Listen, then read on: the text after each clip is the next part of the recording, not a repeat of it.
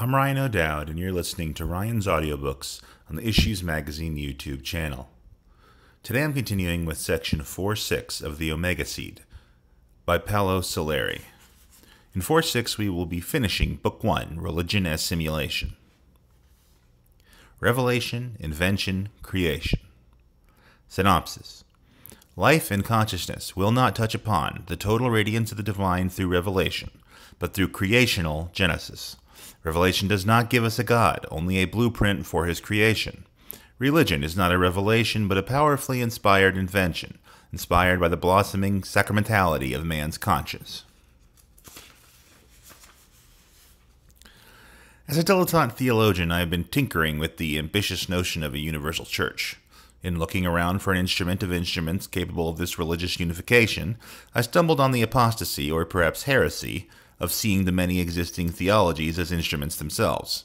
Not that the churches are instruments of God, but that those gods themselves are instruments constructed by the mind and soul of man.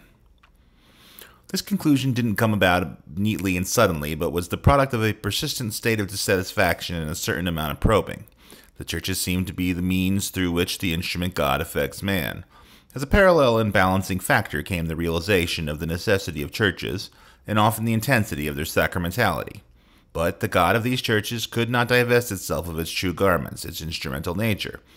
The churches will not surrender their status as the closest upholders of the revelation of an extant reality, the true God. Yet, this revelation cannot be the word of God for the simple reason that God is not, and God is not because God is in the making. God is not as a house is not, even when only a sketchy outline of it is conjectured. God is not as a house is not, even when the process is much further along and wells and roofs are constructed. God is, however, in the same sense that premonition, will, design, and partial existence document the advent of a completed, functioning house. The key concept can be stated as follows. Religion, a theological structure, is a human design, not conceived around revelation, but conceived around a longing, which prompted man to construct the simulation of a possible future reality. If by revelation is meant the discovery of an existing supernatural reality, and if by simulation is meant an invented process by which the future can be prognosticated, then religion is based on simulation, not revelation. Religion is something which stands for something else and which does not as yet exist. Conceding the above, one is struck by the following implications. 1. There is no longer a just and loving power to turn to when things are out of hand. 2. There are no longer two responsibilities and consequent moral knots, A, God responsibility, and B, man life's responsibility. 3. There is no longer access, vicarious or direct, to past perfection, free of pain and sorrow. 4. There is no longer access to salvation at the end of the personal experience of life, nor is there the threat of personal damnation at such end. 5. There is no one true God who is the God of one's own church, and a false God who is the God of other churches. 6. There are no longer the words spoken by God or by his spokesman. There are the words of men, good men and bad men, and their deeds. This is, in a way, a belief in God, but a God who does not exist as yet. The position is, thus, as far apart from the orthodoxy of religion as it is from the dogmatism of the non-believer, the atheist. If it is true that in most religions there is a current of futurism, a tension which is achievement-oriented, it is also true that central to all religions is the assumption that one or more gods are overseeing the whole of reality, God or gods who are more than what they watch over. On the other hand, the concept of religion as simulation, see religion as simulation, stands on the premise that such god or gods are not really there, which is why man had to invent them and then had to write the parts that such gods have played and are going to play. In the simulation theology, there are incremental conditions of sacredness that can be labeled as gods of certain limited powers. Since such gods are subject to the evolutionary flow, aspects of their power become obsolete, and they are superseded by more evolved gods, more inclusive gods. Never at any instant are there one or more gods who are beyond extant reality for the simple reason that the two are but one and the same thing differently interpreted. This religion does not fit many of the pantheistic molds, since the pressure which characterizes it is the need to transcend whatever it is up to that point. Transcendental action is ill-fitting to the harmony of these pantheistic scenarios. How does a theological simulation come about? Since man is an inventive species, it would be strange if he did not, sooner or later, turn to the greatest challenge of all, how to extend one's own life beyond one's own life, and to invest in the process the greatest of all structures, God. Since we are not dealing with reality, but with an engrossing hypothesis about the future, what is the efficacy of a theological simulation? It's more than that of being a rail on which evolutionary momentum can develop. There's an immanent element in the invention simulation theology, which stands for nothing less than the essence of the living phenomenon. If in this theology the outlook on the future is but hypothetical or anticipatory, the past, in contrast, is eventful and concrete. But by an inversion of the perspective of orthodoxy, what we see is that there is in the past something we like to call a God to return to. This Father God is none other than the limitless polytheism of the mass energy universe. Then, contrary to the orthodox view, there is a Son God to be created incrementally through the evolutionary process, and to be fully expressed at the end of time. Indispensable to this process is sustenance of the thrust which transforms matter into conscious matter, spirit, and continual increase in its momentum and magnitude. Few men in different times and different places built theologies whose nature was to be in place of something desirable which wasn't there. They built theologies as a function of the condition of man there and then, his longings, his terrors, his hopes, his fears, his power, his grace, and his temptations. With those elements as a basis, they constructed models for the future as a technician builds models of mechanisms possibly capable of performing given tasks. A way, perhaps the only way, to sanction such theologies, such models, to put them beyond doubt, ridicule, and chastisement, was to make them oracular, that is to say, revealed. But revelation is only that which is revealed by the author of the revelation to the receiver of the revelation. There is no malice inherent in the ambiguity of the invention and simulation which is called revelation. When one believes strongly enough in what one is doing, one becomes possessed by it. In that state of being, a mental construction can well strike the soul as revelation. In countless instances, man hears voices from within that he sincerely believes must come from without, or from a within which is much more profound than one's own. If, to keep the theology legitimate, there had been the need of a revelation and thus necessarily an author for it, God, then there was no room for doubt that such an author had to exist. Once the theology is accepted as revelation, God exists because only he who exists can reveal. Inescapably then, religion had to be turned upon the past. God is because God has always been. The best thing man can do for himself is to hope to join the eternally blissful being someday, somehow. The return into the Father is the main objective of man, the reaching towards a condition of perfection and fulfillment as a re-entry. This is why and how man made a gigantic step backward as he was making a gigantic leap forward, a retreat behind the shield of revelation so as to avoid ridicule or stoning, while declaring for himself the power, invention, simulation of a prediction and of self-fulfilling prophecy. The consequence of such expediency is part of the burden everyone has to carry. Could this burden be the closest approximation of the concept of original sin? An original sin in reverse, to be guilty not of having bitten the fruit of knowledge, but of lacking the courage, after the tasting, to accept the knowledge and what it would give to man. Demonism and anguish together with brief explosions of joy. The sin is in glossing over man's debts towards life, the immense responsibility of inventing sacredness and becoming. In so doing, the prime mover of consciousness, understanding knowledge, love, and creation. To invent sacredness was to become aware that with life a new dimension was being added to reality, the dimension of consciousness compassion. Among the components of consciousness are joy and sorrow, elation and pain. With them was to come forth reverence, and with reverence the necessity to proselytize the sacred through the universe, a mandate as inescapable as the thrust that keeps life begetting more life. To proselytize the sacred means to cause sensitivity where sensitivity is not, to sensitize the universe, to inspire the metamorphosis of mass energy into spirit. It may have been hubris for the founders of religions to demand that the whole world be converted then, when the center of the whole world was the earth.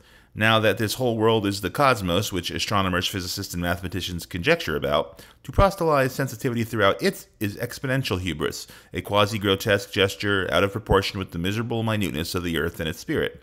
But the real question is, does life have any alternative to this responsibility? I think not. With the onset of consciousness, a progressive and potentially immense dislocation of power had begun to work its effect in the granularity of the physical universe. It is the power of a god in the making, a power which has moved, which transubstantiated from a reality dominated by statistical laws to a reality constructing ever more compassionate events. It is fate, so to speak, transfigured into destiny, the destiny of convergence into the Omega God, the God hypothesized by the simulative efforts of theology. There's much more talk today of a religion of action, of commitment, as if there were another kind of religion.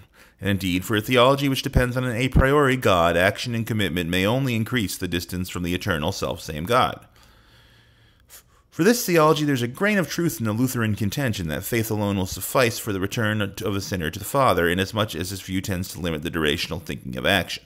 On the contrary, in the fulfillment of the simulation prophecy and the process of God creation, of creating a God, it is action, the true action of transformation, transfiguration of the existing, that is the only path taking man and life into the divine. The most in a priori God can demand a man is inspired stewardship, the good keeper doing the will of the master, which includes the laundering of God's dirty linen, sufferance, toil, the amendment of his mistakes and shortcomings. It will not do. It will not do, notwithstanding the clamorings of the pious and the priest, the conservationists and the nostalgic. Spirit is a demonic thrust which cannot stand appeasement or quiescence. The demonic component is inherent in a process which knows that more sensitization implies with more joy more sufferance. The soil which becomes a leaf, which becomes flesh, which becomes passion, which becomes spirit, necessarily produces sufferance. The sufferance of living in ways increasingly dense in events, in contrast to the non-sufferance of a soil deaf to the call of sensitization. The sufferance of a cracked stone and the sufferance of a cracked skull do not compare. Sensitization, the miracle brought forth by the complexity of the living organism, is the chasm separating the two. Nothing might be more necessary to break the existential indifference of today's man than to make him sense his responsibility as God-maker. As soon as he forfeits such responsibility, he becomes God-breaker. It is my contention that the new religion humankind needs is a religion of God-making, a continuous realization of the responsibility bearing on any and all thinking beings for taking charge of the evolutionary thrust by putting into it their own personal component in a manner each can handle a bit more. The God of infinite love and infinite beauty will be, if and when we will it with all of our strength. The more our ways are devious and our souls dried up, the further away in the future moves the advent of such a divine hypothesis. The God of infinite love and infinite beauty is seminal within ourselves. It is our responsibility as God-makers. This action will, in time, pervade the universe. We cannot dismiss the immensity of the task and, therefore, the necessity of a correspondingly immensely humble attitude toward that which makes the world's condition of unreserved reverence. To release ourselves from the bonds of past-oriented theology, it would help if we could make and maintain a clear distinction between nostalgia and religion. Since many emotive notions are nostalgic, fatherland, those were the good old days, etc., and since religious notions are highly emotional, we can be, and often are, easy prey to states of being which nostalgia and religion intermix and taint each other. The mixture is explosive, not necessarily in constructive ways, since it is a past-oriented mixture. As a has-been Catholic, I cannot separate the Catholic Church from nostalgia for the events of childhood and youth. One's emotional bias for the rights of one's own church, at the expense of an equitable assessment of other religions' rights, is too evident to need long consideration. There is, then, an emotional block to rationalization, the imprint left by events that touch the psyche before the mind can make any assessment of a logical, rational nature. One is them rationalizing a posteriori under the a priori constraint of psycho-emotional nature. In this ever-existing condition, leaders, good and bad, find the handles with which to hold the masses, us, whiteness, blackness, Christ, Muhammad, fatherland, etc. Religion as part of the experience of any individual has such a hold, and each of us must try to deal with its power, since it is really a holding power on our being and thus is a molding power on our becoming. It is therefore quite understandable that my proposition of a potential Omega God, some fragments of which are imminent in the present, strikes as heresy of the grossest kind, or as a useless exercise in hubris. To those who say that life struggle is but a struggle of re-entry into the Father by a prodigal progeny, I say no. There's only one outcome of re-entry. It is the loss of consciousness, the loss of spirit, the loss of life, since the Father is nothing else than the immensely dumb, if immensely grandiose universe of mass energy, the Alpha God. To those who say that turmoil is illusory because sameness is the true nature of the universe, a universe imbued with beatitude, I say no. There is a seminal and fundamental anguish that is manifested throughout nature as soon as such nature becomes organic. Such anguish is the pain of incompleteness suffered by a living creature for which self-sameness is nothing but annihilation. Nirvana is not a paradise lost. It is an abandoned equipment yard, since life God has moved to higher ground. To those who say that pure senselessness characterizes both the mineral and organic world, that where indifference is substituted by sufferance and joy is where irrationality supplants senselessness, I say no. Senselessness and indifference belong to the polytheistic kingdom of the Alpha God. Sufferance and joy belong to the tide of consciousness sweeping away the senselessness of the mineral world into the cognition creation of a future God. To those who say that today the present is all there is, that a day stolen away from sufferance and death is all that counts because it is all that man can be hoped for, I say no. The present imminence is the synopsis of the past, the synopsis measuring how much the Omega God has achieved or fulfilled. It's the springboard for those next achievements and fulfillments which will inch closer to the full divinity hypothesized by man and his religions.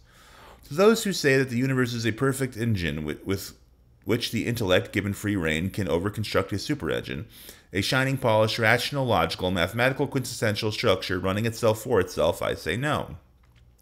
The splendor of the spirit is not made of reductionist mechanisms. If it does make use of them, as it does with technology, it is also beyond them. It is an effect whose cause could not be found in a self-fulfilled mechanistic universe, but rather in a universe whose deprivation was the spark for a chain of events in which every effect was transcendental of its own cause, the successive splendors of a becoming escaping ever more powerfully from the claws of entropic and statistically driven reality. To those who say that the divine spark, which develops as life develops, is but a mirror of the divine splendor of a pre-existing God, I say no. There is a divine spark developing, and such a divine spark is the life spark, and there is no other.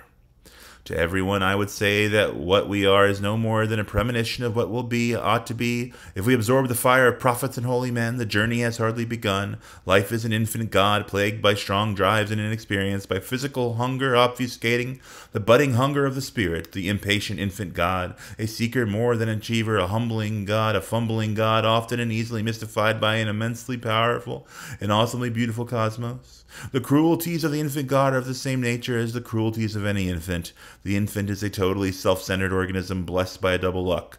A mother is there willing to put up with the little beast, and the infant has evolutionarily achieved a physiological automatism which prevents it from self-destruction. It is indeed this perfect robot which unflinchingly demands nurturing and attention for survival.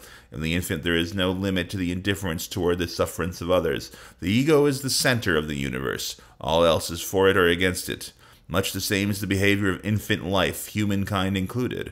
Racial drives, for instance, have the same self-centered fury. Under various pretenses, we group ourselves in infant societies, and we strike out, obsessed by fear, driven by the need to ensure survival and dominance in the face of an enemy which is seldom where we think it. In the process of growing up in quest of the self, life will shed the ego. The infant terrible will begin to have a more reverent perception of itself, while acquiring a firmer and more compassionate grasp of the blind and dumb reality of the physical universe. The infant God will increasingly radiate the grace of its sufferance, since sufferance will have been the bread and wine nurturing its emergence.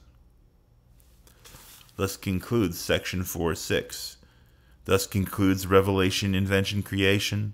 Thus concludes Book 1, Religion as Simulation. Tomorrow we will continue with section 4.7 of the Omega Seed by Paolo Soleri, beginning with Book 2, An Eschatological Hypothesis. I will see you then. Alam.